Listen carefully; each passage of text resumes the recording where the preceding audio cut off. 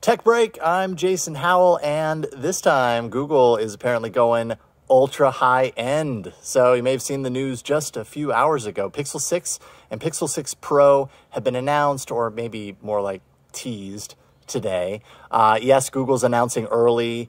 Perhaps this is just an evolution of their plan to defeat the leaks, as they've been beat by the leaks in the past.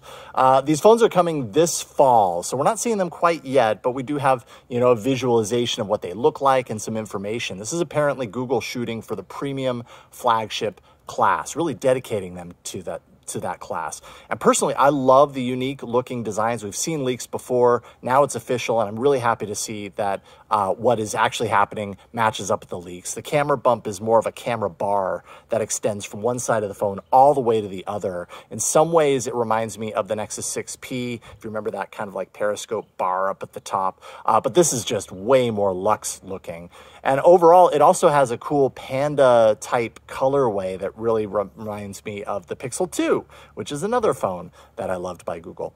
Both devices are going to have Google's own system on a chip, no longer Qualcomm.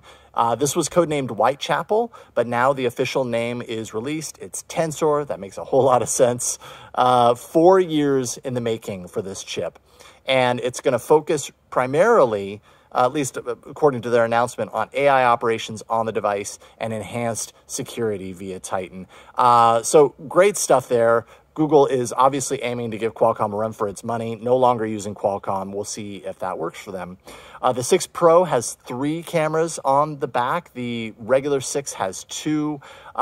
Google's main camera, as you probably know, has been a workhorse for years on its phones, but it's kind of long in the tooth, right? It's taken them a while to really kind of keep up with the competition. So seeing Google step up with a competitive camera array is actually really exciting, and especially when you add in the processor that's on board that's dedicated to AI processing. I think we're going to see some really cool stuff coming out of the camera system.